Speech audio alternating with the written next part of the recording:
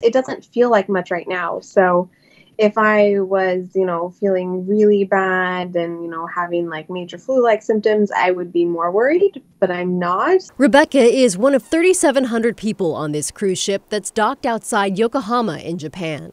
She told us on Wednesday how they all had been forced to stay inside their rooms after 10 passengers tested positive for the new coronavirus.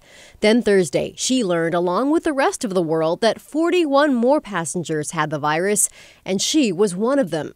She was waiting to be removed from the ship when we talked with her Thursday night.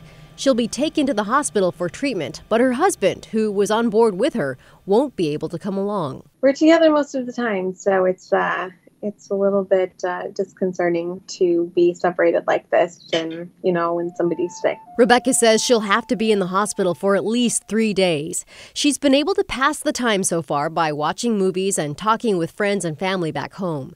And she has a message for anyone worried she might bring the virus back with her. For everybody back home, we're going to get this taken care of. By the time I come home, I will be fine. They won't let us come home until that happens. Rebecca is in really good spirits considering everything. Her husband will have to stay on the ship while she's in the hospital. Passengers have been told they might have to be quarantined there for up to 14 days. Laurel. We wish Rebecca a full and speedy recovery. Thank you, Catherine.